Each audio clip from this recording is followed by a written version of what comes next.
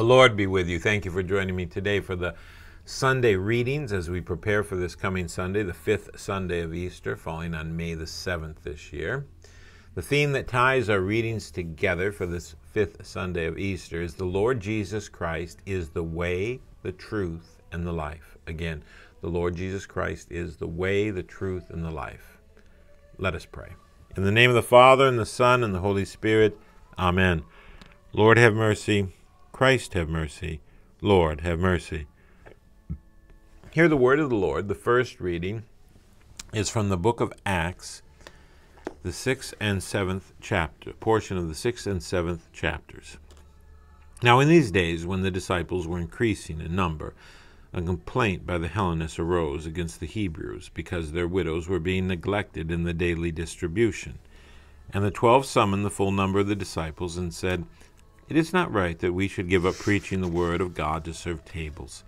Therefore, brothers, pick out from among you 7 men of good repute, full of the Spirit and of wisdom, whom we will appoint to this duty. But we will devote ourselves to prayer and to the ministry of the word."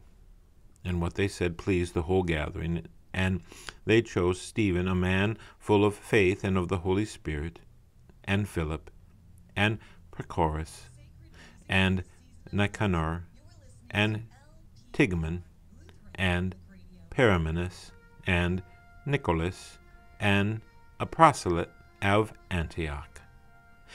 These they set before the apostles, and they prayed and laid their hands on them, and the word of God continued to increase. And the number of the disciples multiplied greatly in Jerusalem, and a great many of the priests became obedient to the faith. And Stephen, full of grace and power, was doing great wonders and signs among the people. And some of those who belonged to the synagogue of the freedmen, as it was called, and of the Cyrenians, and of the Alexandras, and those from Sicily and Asia, rose up and disputed with Stephen. And Stephen said, "Brothers and fathers, hear me. You stiff-necked people, uncircumcised in heart and ears, you always resist the Holy Spirit, as your fathers did, so do you. Which of the prophets did not your fathers persecute? And they killed those who announced beforehand the coming of the righteous one, whom you have now betrayed and murdered, you who received the laws delivered by angels and did not keep it." Now when they heard these things, they were enraged, and they ground their teeth at him. But he, full of the Holy Spirit, gazed into heaven, and saw the glory of God, and Jesus standing at the right hand of God. And he said, "Behold, I see the heavens opened, and the Son of Man standing at the right hand of God." But they cried out with a loud voice, and stopped their ears, and rushed together at him. Then they cast him out of the city, and stoned him.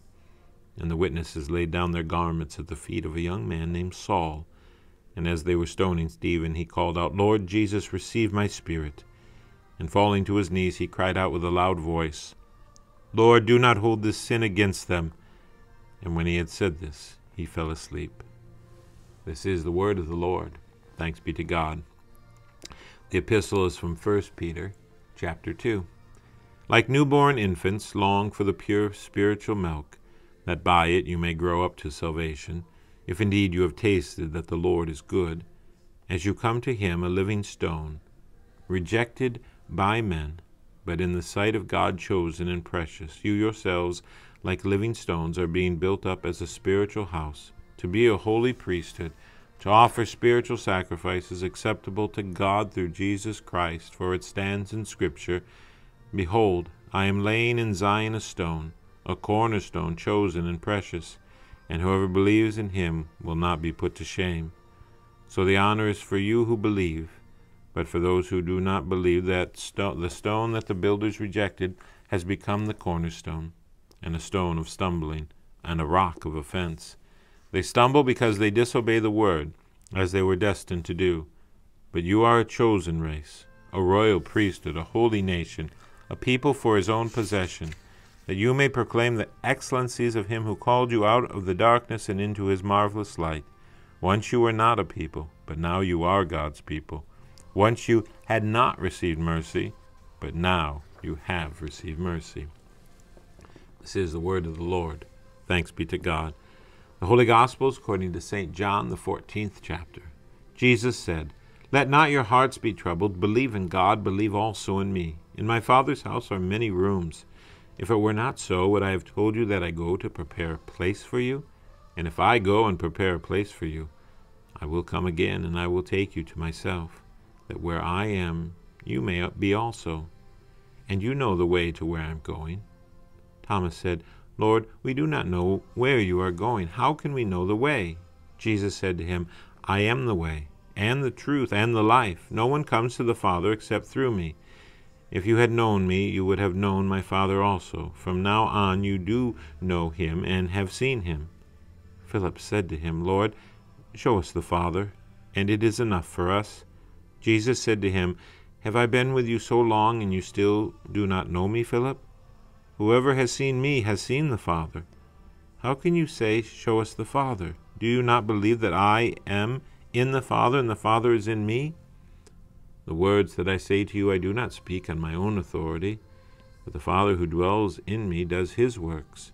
Believe me that I am in the Father, and the Father is in me, or else believe on account of the works themselves.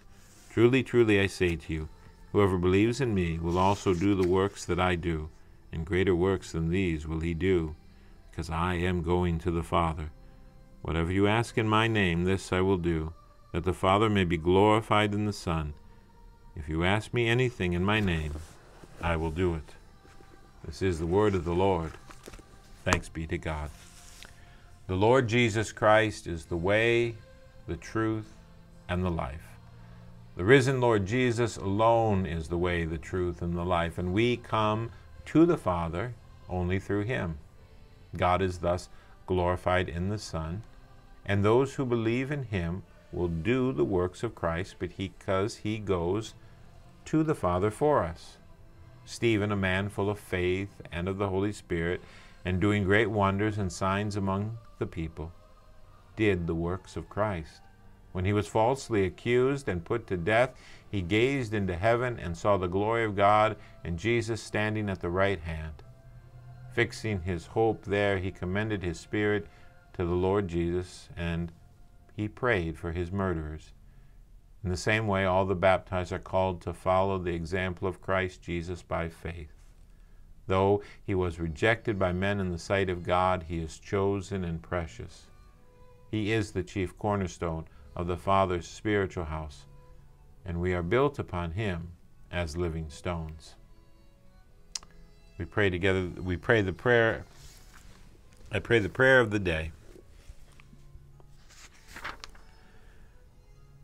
O God, you make the minds of your faithful to be of one will.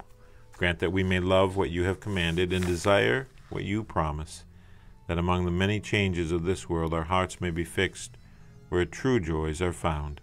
Through Jesus Christ, your Son, our Lord, who lives and reigns with you in the Holy Spirit, one God, now and forever.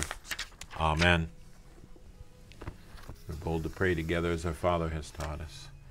Our Father, who art in heaven, hallowed be thy name. Thy kingdom come, thy will be done, on earth as it is in heaven. Give us this day our daily bread, and forgive us our trespasses, as we forgive those who trespass against us. Lead us not into temptation, but deliver us from evil. For thine is the kingdom, and the power, and the glory, forever and ever. Amen. Let us bless the Lord. Thanks be to God. The Lord bless you and keep you. The Lord make his face shine upon you and be gracious unto you. The Lord lift up his countenance upon you and give you peace. Amen.